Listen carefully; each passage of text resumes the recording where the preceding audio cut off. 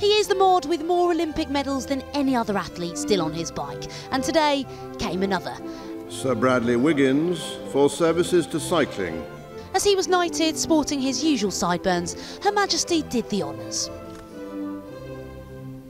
The man who in the past has modelled himself on being anti-establishment found himself making small talk with the Queen. Afterwards he told me being in Buckingham Palace was nerve-wracking.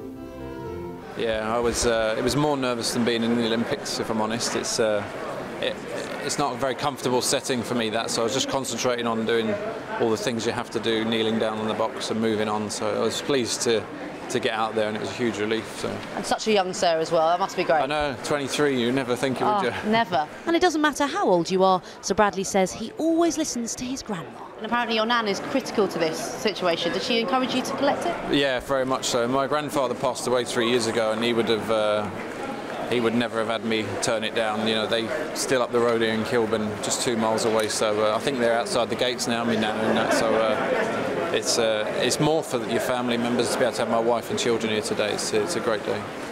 And it was for his achievements in 2012 that he's been knighted, after he became the first Brit in history to win the Tour de France, before Sir Bradley got the gold medal at the London Games and rounded it all off nicely by winning the Sports Personality of the Year.